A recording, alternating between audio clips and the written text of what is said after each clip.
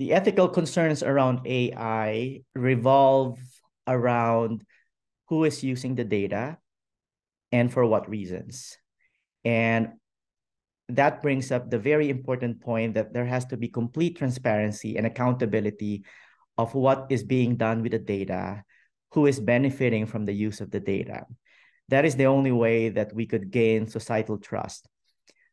If the algorithm development is being done behind closed doors within companies that we know are only after increasing revenue, then there will be this mistrust.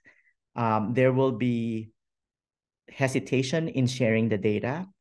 And what's going to happen would be the algorithms that will be developed and validated and deployed will not be representative of people who mistrust the researchers, mistrust the system.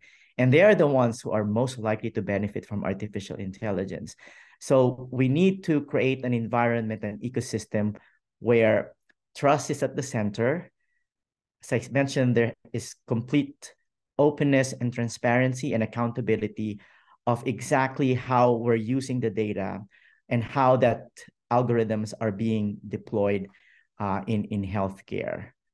And that's where the ethicists would come in, because they have come up with frameworks on how to share data, on how to perform research. And that's why I think their input is crucial in terms of designing what the system is going to look like. So I'm calling all the doctors out there and other healthcare professionals, but it's time to start learning data science. Everyone should be a data scientist.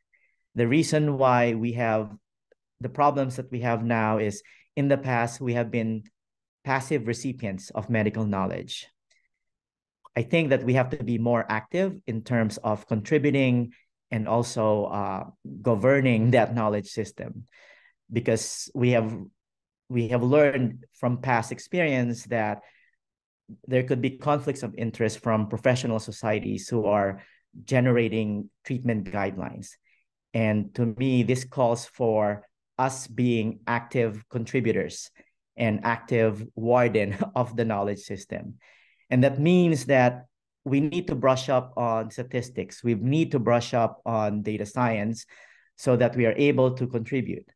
Otherwise, if we rely on other people to build the algorithms for us, chances are we're not going to have products that will lead to equitable outcomes. So I think the onus is on us to educate ourselves so that we understand data science more, because we're not going back to the previous century. Data is going to be increasingly be part of the way we care for patient. And it's not just the regular amount of data that we are used to. This will be a tsunami of data.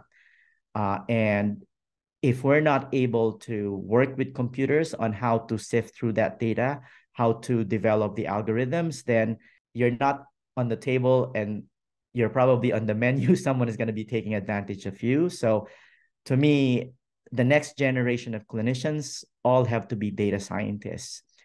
And this is also a call to medical educators that they start looking into incorporating data science into their curriculum.